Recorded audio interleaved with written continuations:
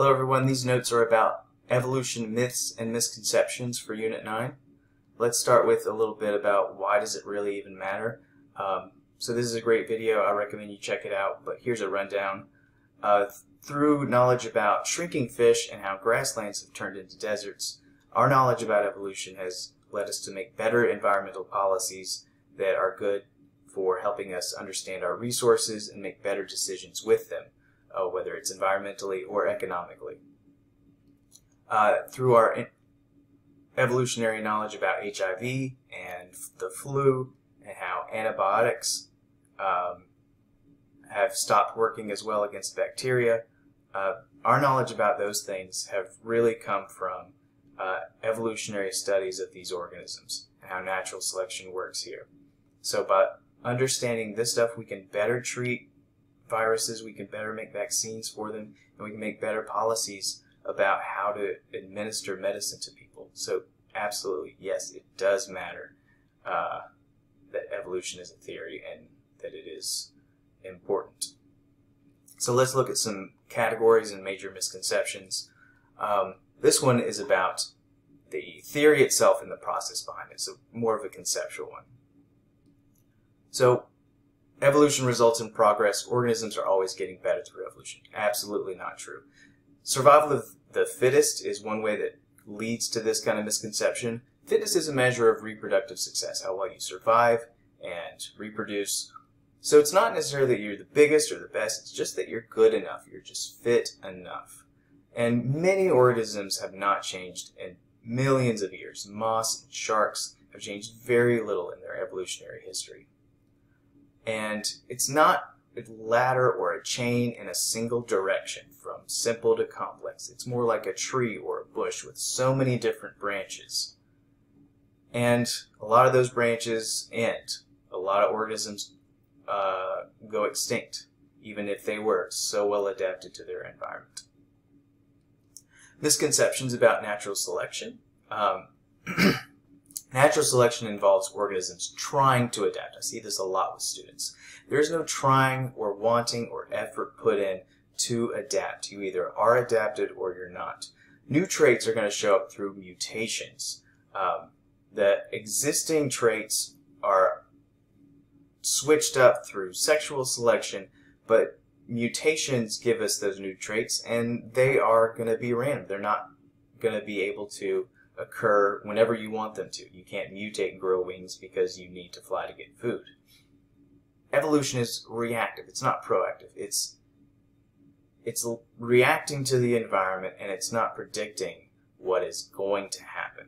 These organisms, they experience change in the environment and they survive or they don't. Antibiotic resistance is a great example of this. So those mutations in those bacteria occurred randomly. They were already resistant, the ones that survived, and then they multiplied to create new bacteria. The ones that weren't resistant just died.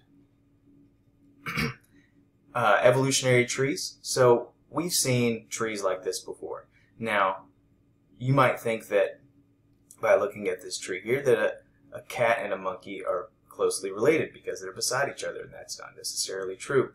Or a sea lion and a dog are closely related. That's not necessarily true either, but it is saying that the sea lion and the seal are more related to each other than the weasel is to the sea lion. It's showing relationships, more related, less related, grouping them together based on certain characteristics. Now, these branching points here would represent common ancestors that these guys have.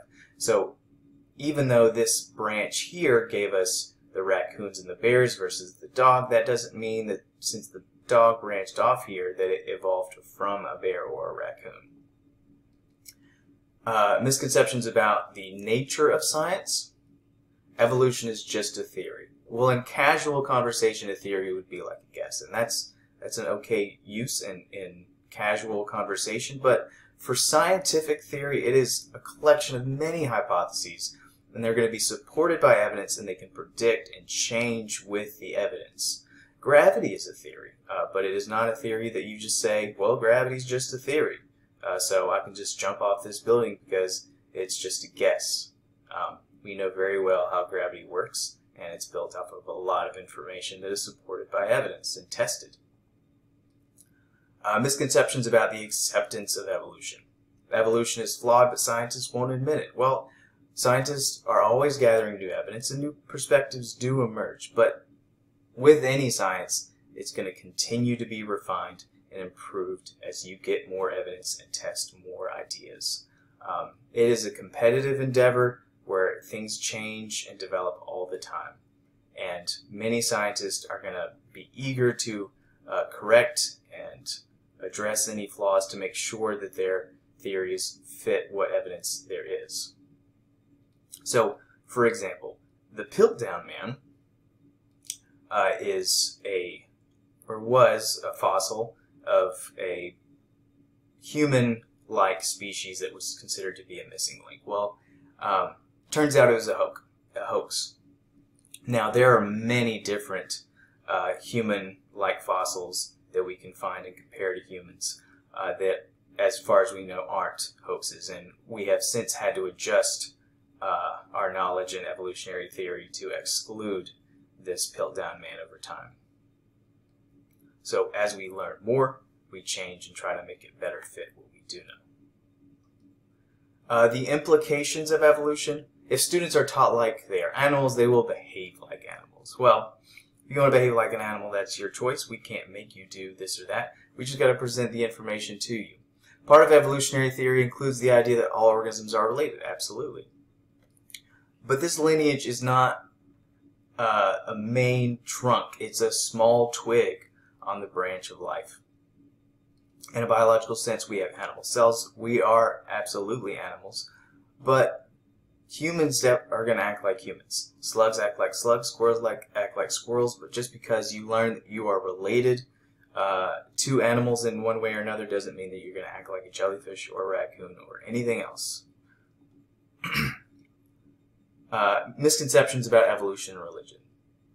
The idea that they are incompatible, that they don't work together. Well, some religious beliefs are going to explicitly contradict science, like the literal idea that the earth was created in 7 days. That does not gel well with needing millions of years for development of species.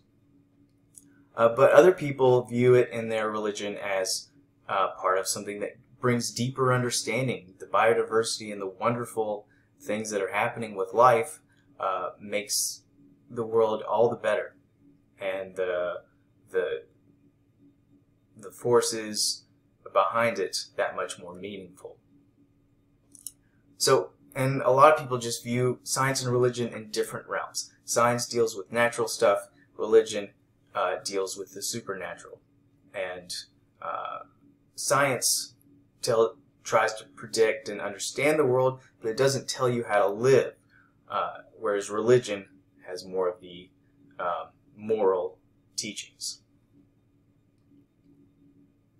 And thousands of scientists who are devoutly religious would also accept evolution. They're all around. And misconceptions about teaching evolution. So, teachers should teach both sides of evolution issue and let the students decide. Well, there's a problem here. Equal time does not make sense if the two sides are not equal. Again, evolution and creationism in the realm of science are not supported by the same amount of evidence. Religion and science are very different endeavors, and science is going to be in a science classroom. Religion is not going to be in a science classroom. Students should have opportunities to discuss the arguments and the evidence within the scope of science. So if it's about the science, if it's the science of how birds evolved, or when they evolved, or how long that took, that would be okay, but not in comparison to some biblical documents. So this idea of a choice for evolution or creation, which one do you think is right, is really misleading. So in summary, evolution is blind. It's not progressing in a known direction forward. Organisms aren't trying to adapt. This happens randomly, and phylogenetic trees are going to be models that show relationships. They're not showing you who evolved from who necessarily. It's just showing who is more and less related. And evolution is an established scientific theory. It's not just a theory. And this theory can develop over time, and it's not religion. And we're not fighting with religion either. We're in different areas talking about different things in different ways. And science classrooms are for science. They're not for religion.